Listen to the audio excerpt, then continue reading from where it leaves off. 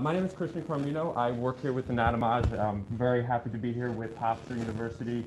We're honored to play an integral role here in helping the health science program here deliver the utmost of unprecedented learning experiences for students preparing to enter the healthcare professions.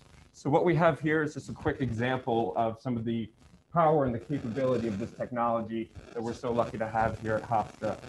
What I have here open is one of our cadavers, one of 4 that are present in the Anatomage table.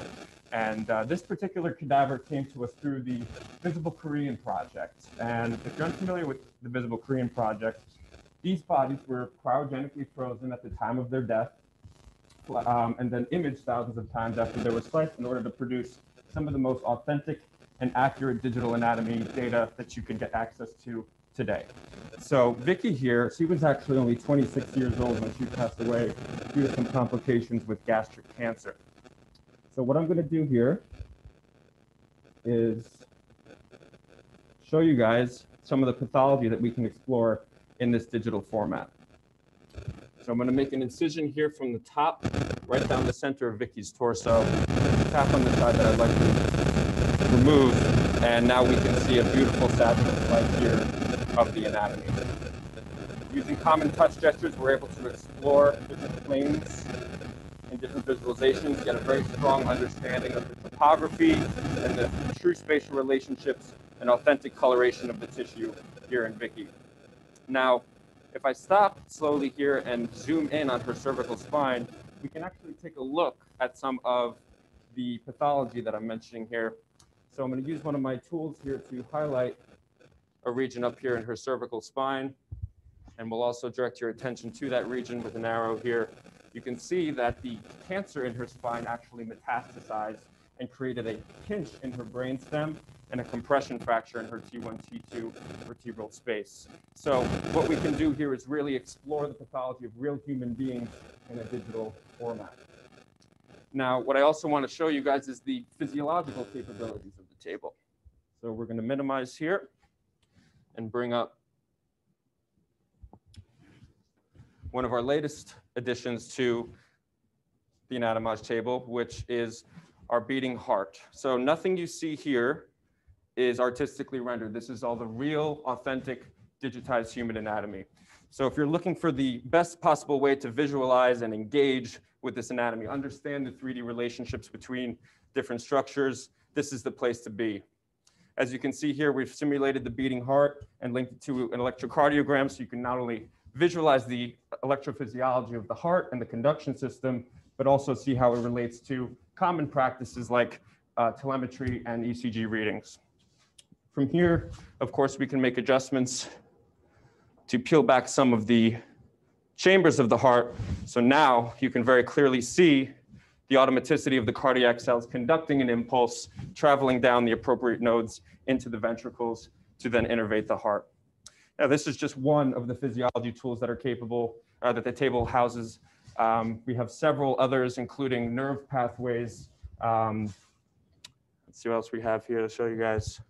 Nerve pathways, simulated procedures, sonography, and like I said, different pathways through different drugs and how they're absorbed through the body.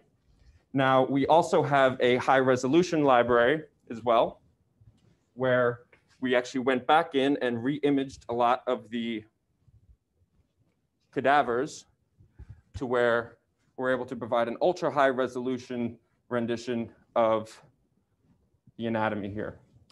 Several different tools allow us to explore the anatomy in unique ways that you just wouldn't have access to in a typical cadaver lab, or even using traditional methods like flat colored models or textbooks. For example, our blood flow tool will actually animate the flow of blood either to or away from the heart, depending on the vessel you select. And we can also actually annotate those vessels as well. So we have a nice, good understanding of what vessels we're talking about, the direction of the blood that's traveling. And of course, that applies to any vessel we'd like to select. As you can see, selecting an artery network through the brain has highlighted quite a few different structures. Now, a lot of these are within the skull. So what we can do is take our removal tool, and we can start taking away some of these structures, exposing the brain. And now we can really get a good idea of those blood vessels flowing through the heart, or flowing through the brain rather. So you can see kind of those blood vessels entering the circle of Willis and just the level of detail and the sharpness of this ultra high quality rendition of the head and neck. Now, what the table is also capable of doing inherently is taking any CT scan or any MRI scan and rendering it into 3D. So what we've done here at Anatomage is curated a case library with over 2,000 different clinical and pathological cases for you guys to explore as students and to teach to as educators.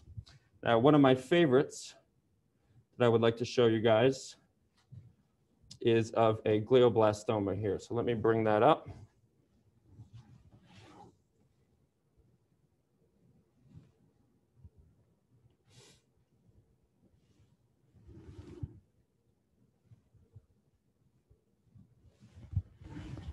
And now the beauty of the table is even with a 2,000 plus case library, different cases, the technology allows you to actually import your own cases and effectively expand your own case library. So what I can do here is split the table in half. And now what we're going to see on the right side is a typical view of an MRI. This is what most radiologists are familiar with, a grayscale axial top-down view of the scan. So I'm just scrolling through it here, as you can see with my fingers, and we'll stop right here in the middle, and you can see that large gray mass, which is the tumor. Now, this MRI came into the Anatomage table just the way you see it in this grayscale fashion, and our table has been able to render it into this 3D model that you see. Now, what I'm about to show you is actually something very similar to what Mayo Clinic down in Jacksonville, Florida is doing with this technology, where they were actually able to scan one of their neurology patients in, plan the operation as surgeons around the table using the table's technology, and actually shave up to 5 hours off of the operation time, which is tremendous in terms of recovery, amongst other things. So I'm going to use my tools here now to manipulate the 3D rendering, and we're going to change the coloration of it so we can see things a little better. So now what we're going from something we're used to, a grayscale axial image of a tumor, to a full-blown three-dimensional rendition of this tumor. And of course, we can zoom in, adjust our contrast, and really get a strong understanding of just how big this tumor is, or some of the structures that it's impacting locally in the brain. Now, we can always take it a step further and use our dissection tool and trace out the tumor. And now we've isolated the tumor completely. From here, we can do things like measurements, area measurements, circumferential measurements. We can even superimpose the patient's face back onto the table. So now, once again, we're going from grayscale axial view to a full-blown three-dimensional view that gives us a much stronger understanding from a clinical perspective, but also from a learning perspective, really understanding how this tumor affects and where it sits in the brain. Now, the table has additional power to 3D print anything that you see on the table. So we can capture this image and export it to a 3D printable file, and you can actually have a physical copy of a clinical case.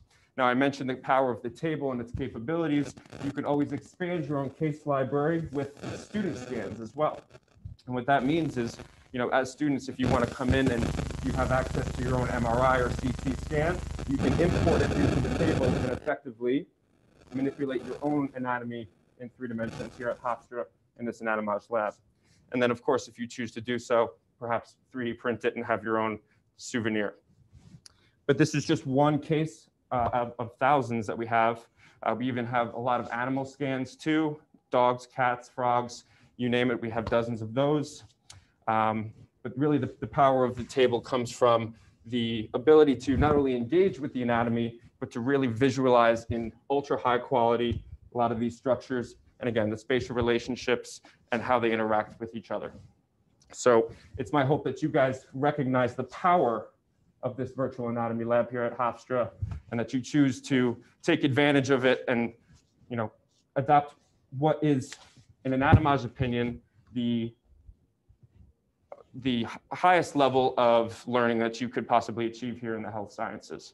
So once again, Hofstra and everyone else here at Zoom, thank you very much for having me, and thank you very much for adopting Anatomage technology.